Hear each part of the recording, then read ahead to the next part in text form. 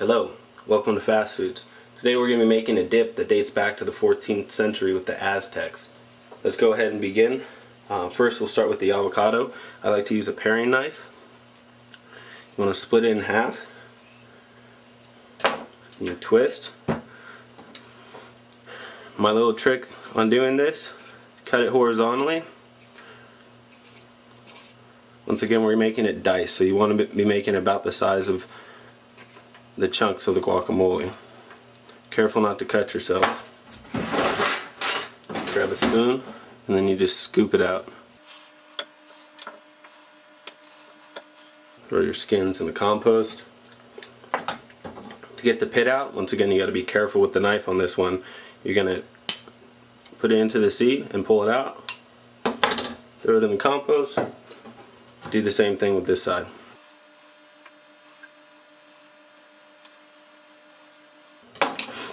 Now some people like to add sour cream or mayonnaise or whatnot to their guacamole. It's an American tradition, if you want to call it that.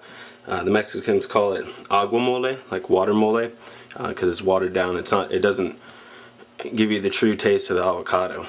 I don't like to put fillers like that in there. Okay, so we got the avocado in there. I like to add my salt next, just so it goes straight onto the avocado. Next we'll go ahead and do the tomato. You want to cut it in half, and then when you put it, you can cut it horizontally again. Stop just shy of the end. Place it in, cut it out. Careful not to cut yourself.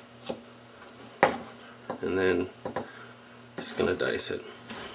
Serrated blades work really well for this too. They're really sharp. Throw that in. Do the same thing to this one.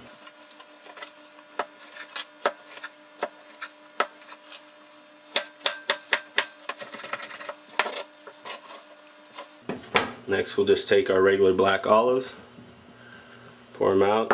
It's kind of a pain when they roll around. Use your knife, squish them down to flatten them out. Chop them up relatively fine.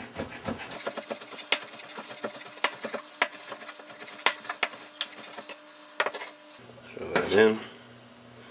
Do the cilantro next. Some people leave it out, they don't like it. Most people, I find, do enjoy it. It's up to you. Dice it up nice and fine. You can leave it big if you like it, but I prefer it small.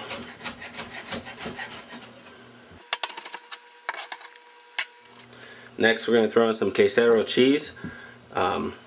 This isn't a necessary one. It's a mild cheese. I do enjoy the extra flavor it adds. It's up to you. It's extra calories. If you want to be healthy, leave it out. Dice it up.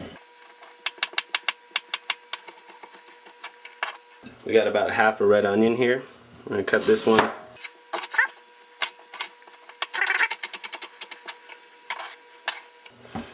Now we have a jalapeno. Depending on how much heat you can handle, I usually put about half a jalapeno into a guacamole for a party. It's a small amount, but enough to give it some kick. Take out the seeds. This one you want to cut up much finer than everything else.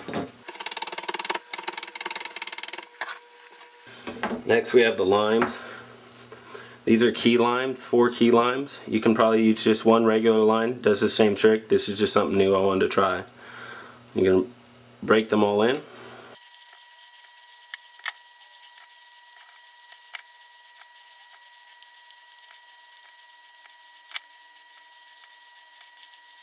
Now I highly recommend you buy regular lemons for that. Right now I'm sweating. If you could see my face, I'm dripping with sweat. If you live in a dorm, get the squeeze lemon, whatever it is. It tastes much better if it's real, but you know, love makes good food, so there you go. Now all you gotta do, mix it up. And this is a very chunky guacamole salsa salad thing, but believe me, it is awesome with chips. You can dice it up a little finer, make it closer to a guacamole or a salsa, but this is the way I like it. I hope you enjoy it. Thank you for joining Fast Foods. We'll see you next time. Bye.